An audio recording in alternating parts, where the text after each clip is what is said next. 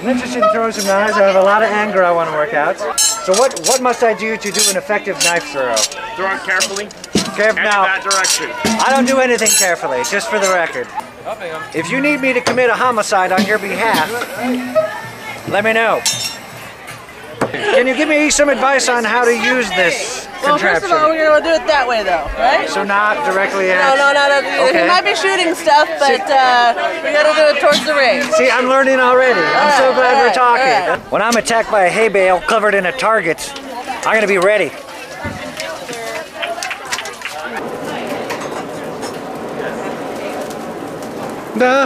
Dr. Bellows. Turkey leg, if you will. $9. Yes. Now, how many farthings is that? I don't know what you're talking about. Is this your first year doing the Renaissance Fair collection? Need microphone. It's a standard meet. This is how they interviewed people back in the Middle Ages. It tastes as good as it sounds. My old cat of nine tails still has a couple more years in it. Pretty good. Yes, I'm here with my friend Johnny, the funky woodsman. And who are you guys over here? We have Harry Potter. This is well, you should probably go to the Scottish camp and have some guy show you how pole arms work and put armor on you. Yeah, he's pretty sweet. He's nice.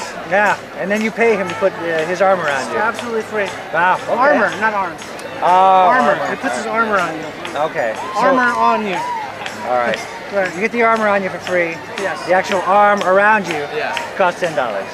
No, he would love to. He would pay you to do that. You know what's ironic about the do-it-thyself workshop sign? Made in China. Do you speak the Baroque or the... Well, but indeed, my lord. Sorry about my lord. Yes, indeed. Yes, good day, top of the morning to you, my lord. Top of the... I think that's Irish. Top of the morning to ya. We're just going to blend it all together.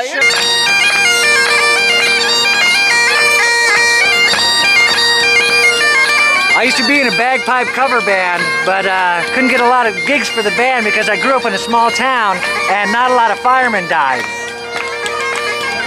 Well, my friends, as promised, the Renaissance Pleasure Fair was indeed a pleasure. I hope you will join me on my next adventure, and until then, fare thee well. Bye!